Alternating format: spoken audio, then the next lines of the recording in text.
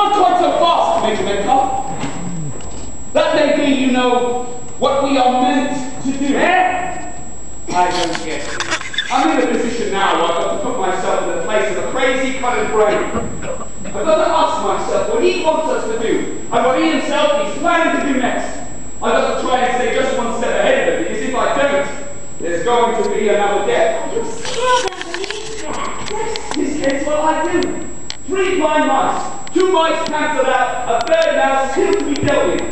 There are 6 of you here listening to me. One of you's a killer. One of you's a killer. I don't know which yet, but I shall. And another of you is the killer's prospective victim. That's the person I'm speaking to. Mrs. Boyle held out on me. Mrs. Boyle is dead. You, whoever you are holding out on me. Well, don't, because you're in danger.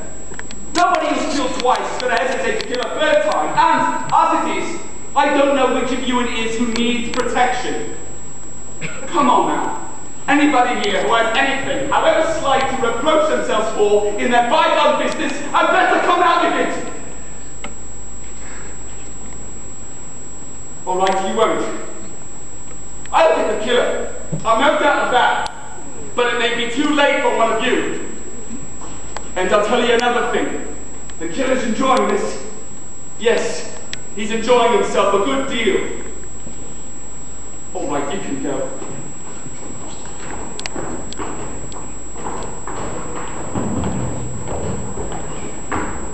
Talking of chicken, dear lady, have you ever tried chicken's liver served on toast that has been thickly smeared with foie gras, with a very thin rasher of bacon, just touched with a soupçon of fresh mustard? I will go with you to the kitchen, and we will see what we can concoct together. A charming occupation. I'm helping my wife, Caravaccini.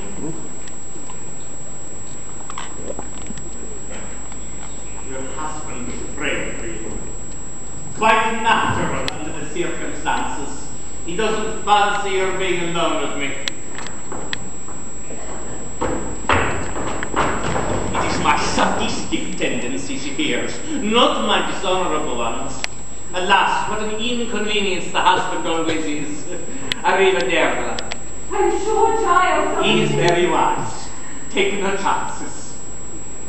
Can I prove to you, or to him, or to our dogged sergeant that I'm not a homicidal maniac? So difficult to prove a negative. And suppose that instead I am really that don't you think? She cut up the tails with the carving knife. Stick, snick, stick. Delicious. Just put a child on the door. Cruel, little things, children. Some of them never grow up. Stop frightening my wife at once.